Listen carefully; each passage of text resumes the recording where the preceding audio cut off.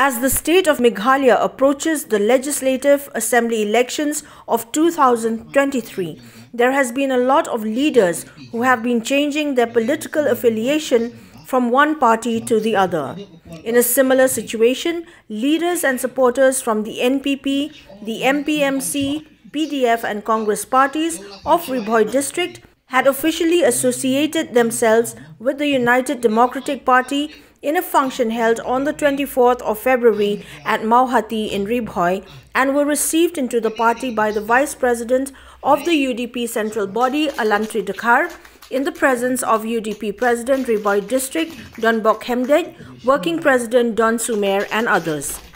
During the occasion, ALLANTRY DKHAR welcomed the newcomers who had chosen to be part of the UDP family in Bhoi District. He stated that as a regional party, the UDP has stemmed from the APHLC, which had been the only party to have fought for the attainment of Meghalaya statehood in 1972. He added that the UDP is the only party that focuses on the welfare of the people without having to go beyond the domains of the state of Meghalaya, and therefore it is the only regional party that has a future for the progress and development of the entire state. Jong ki nong yalam ki jongi ha ki konstituensi beper ni po Bhoi kila stang seso bat ngangit bakani di tang jing stang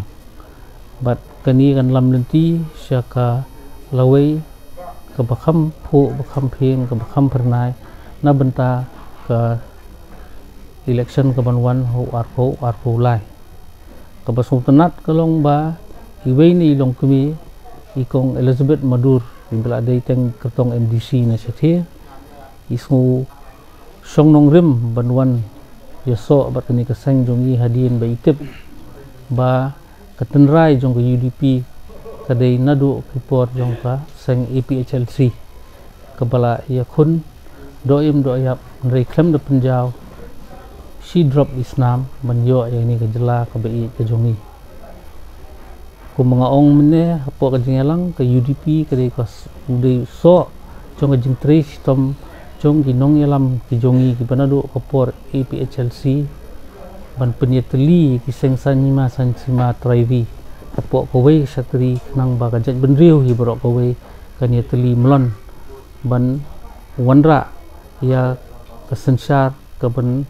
pun urlong ya kejing angnut pat pebun balang jong kejelahi borok kowe